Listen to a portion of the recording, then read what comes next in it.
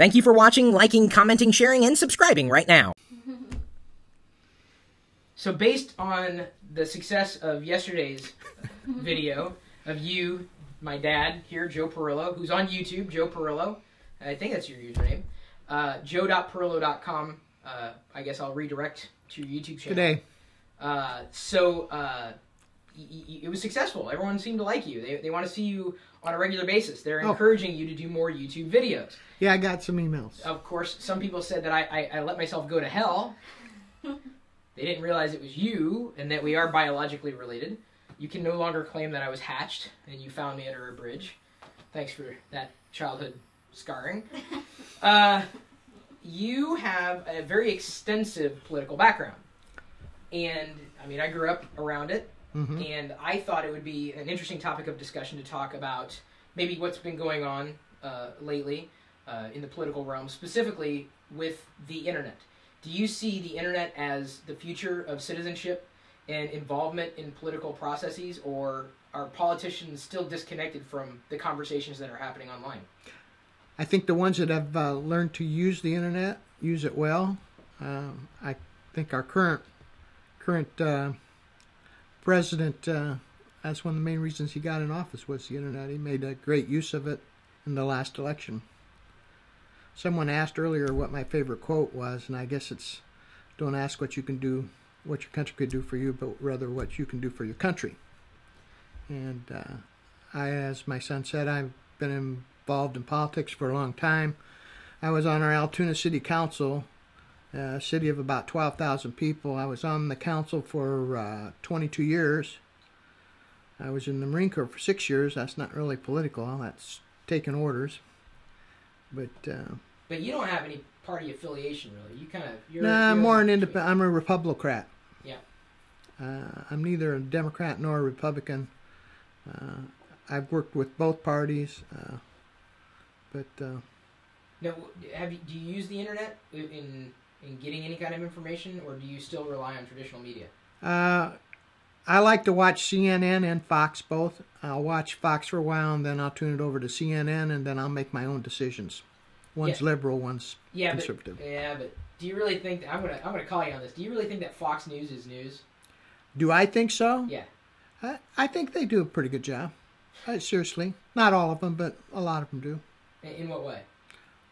They seem to present both sides, just like CNN does. I guess they're no more biased than CNN. That's why I watch both. One's more biased to the left, and one more biased to the right. But you don't get any information, or a lot of information online, or from the internet? No, enough. I just want to get in there and do some research on a particular subject. Not really. I pretty well depend on newscast and newspaper. So what is the internet going to play a bigger role, or is it still going to stay in the realm of like big media in terms of getting information out about one candidate or another? I think the internet's taken over free media. I see it's all live. It's all now. What's happened in the Near East, things happen, and you're reading about it in Twitter and Facebook as it goes on, and you'll see a lot of the videos coming across, and so a government can't hide anymore. But they are. Someone said they're trying to shut it off. Fox is owned by the government. They suck. Which, the government or Fox?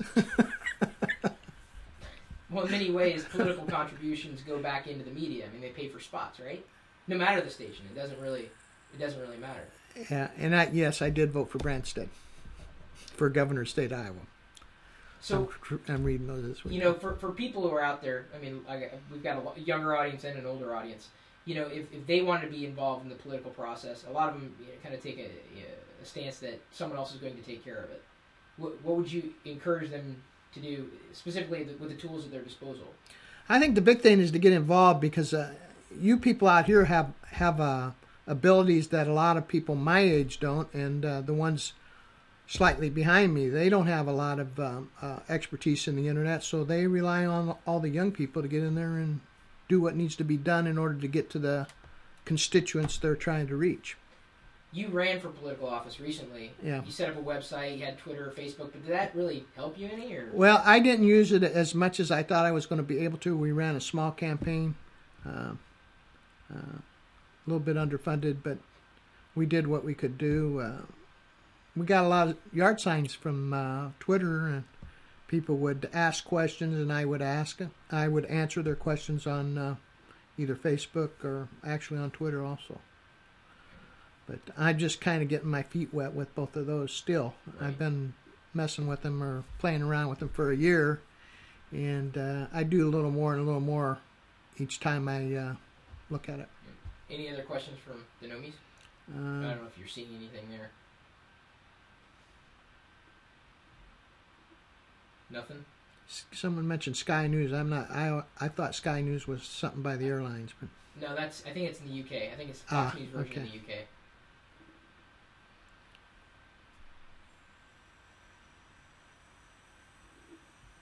make a statement about this.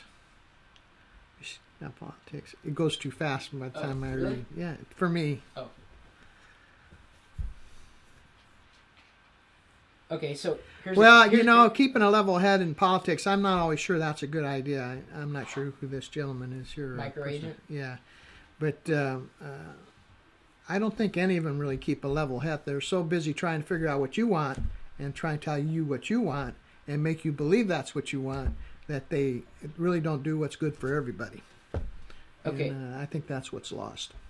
So, Dad, I've got a question from Matt in the Nomies chat room. First, thank you for having the initiative to run for public office. Secondly, do you see technology and politics becoming increasingly intertwined as the world continues to adopt a global internet?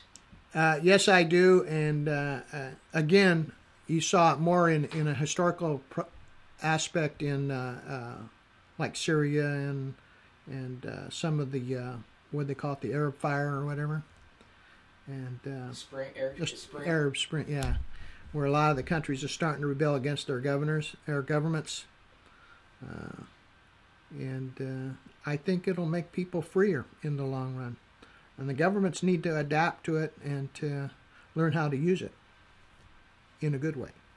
Well, that's the greater challenge, is that I don't really see borders. If I'm talking to people online, I don't think right up front, well, which country are they coming from?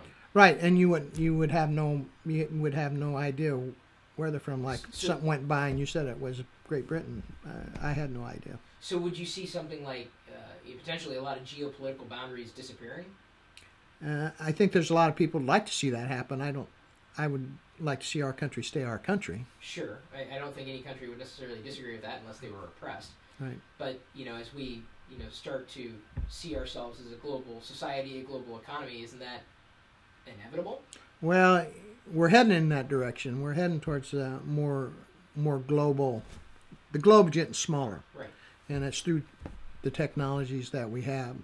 Technology makes our world go round, and the bad thing is a lot of times people will read something on a computer and then they automatically assume it's 100% correct, and that's not always a good position to take. Again, that's one of the reasons I try to get both sides, and then I make my own decision based on what I heard from both sides. Is one prejudice to one side or the other? Probably. But I still make my decision based on as much information as I can get. Okay, here's another question. This is from JM Cloutier1 in the Nomies chat room. What do you think needs to change in government other than technology? I think governments... Keep in mind, again, these guys are from all around the world. Okay, too, I understand. I think... I come from the business world also. I'm an accountant, CPA. I do think the governments need to run more like a business, or more like you run your own household. If you have X dollars, that's what you spend. You don't spend Y dollars, you spend X dollars, because that's what you have. Governments tend to spend more than they have and more than they can get. So then that revenue, in order to make up that difference, has to come from somewhere, and it comes from us, one way or the other. So Wicked apparently disagrees with you. I don't know if you hear him barking in the background. He must be one of those. He's very upset at what you're saying right now. So SOPA, I just got someone asked what I thought of SOPA. I think the piracy has to stop, and how they're going to get that done, I don't know, because the internet's so big and so expanded that it's tough for people to get a control on that. I guess you find the ones that are breaking the law and you shut them down, but don't punish everybody for the few. That's very well stated. There's another question actually came in from Ollie 43. If I scroll up, this I don't know where Ollie is from, but he suggests or asks, do you think the internet should have a global law, not have country-based laws? So kind of it's, Yeah, the problem with the global law, then you need a global police. Right. And, one world order. Right. Right. And I'm not sure anybody currently wants that. Now, maybe sometime in the future, I don't know how in the future, will become global. I always thought as a young kid, I'm kind of I like Star Trek and Star Wars and those kinds of movies. I always felt sometime that someone from beyond our galaxy would attack us, and that would unite the world. Didn't Reagan say that? Yeah, maybe he did. And he said, he can't. I think it was what was it? Like he can't imagine. He imagines that if we woke up one day and the Earth was under attack by an alien force, how united we would actually be. Yeah. There's certainly a grain of truth to that. Yeah, it's just like some of the big things that happen in various countries. Our country, you can look at Pearl Harbor and 9/11, particularly 9/11, because most of the folks here probably remember that, the Americans especially. But that brought our country together, even though it was for a brief time. Do you think we'll find? You mentioned Star Trek here. Do you think we'll find ourselves in that type of utopian society eventually? Yeah, I do. I think eventually there will be time travel.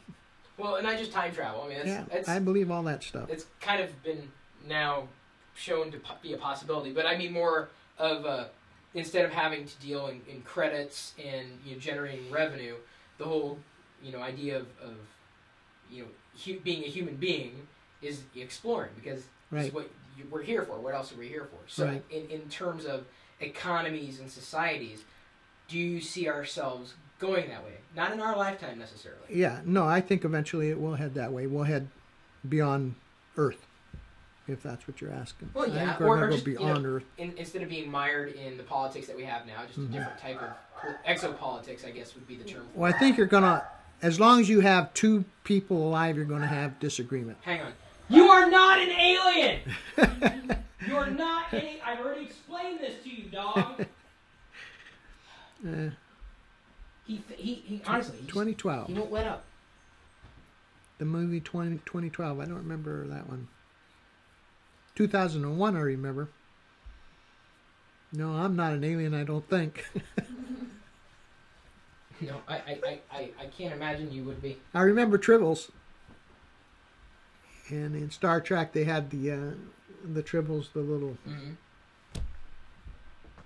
Your head looks like a Tribble. Yeah, it does.